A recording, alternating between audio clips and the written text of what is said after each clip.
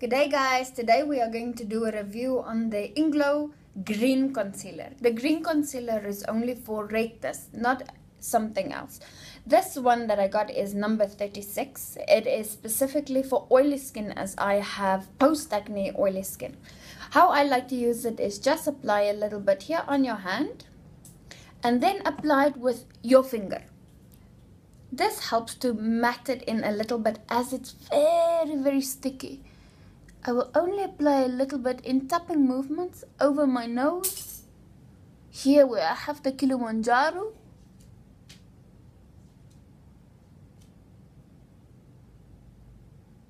and over my lip area where it's red.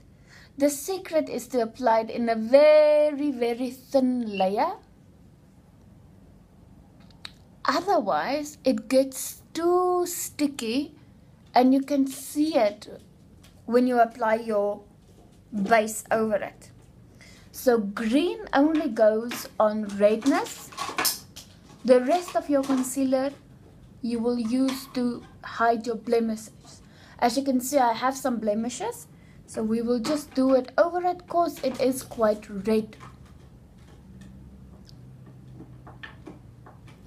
Yes, it is a little bit sticky and it's hard to use, but once you get the hang of it, I found it to be better.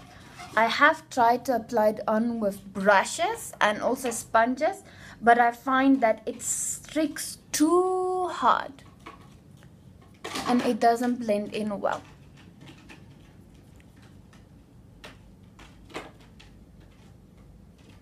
And also then, your finger is much cleaner than anything else. Okay. And another secret before I forget is to only do it on a well moisturized face. Otherwise you will find that it doesn't move.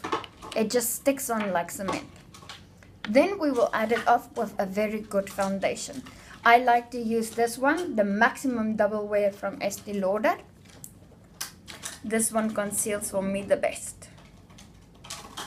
Just apply a very little bit on your hand, and then we will use the 27 brush. This is specifically for blending. We will go in circular movements starting from the top around.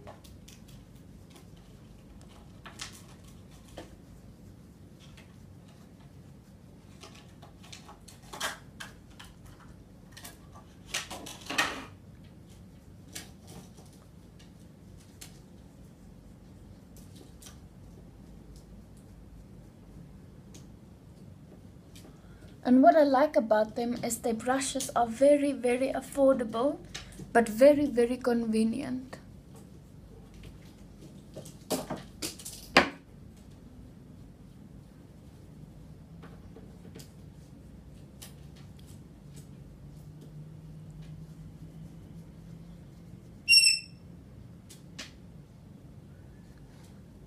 See, there you go.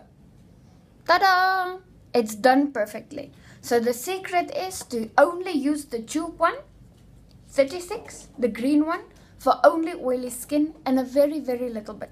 The secret is to apply it with your finger as light as possible to get the best result. Thumbs up for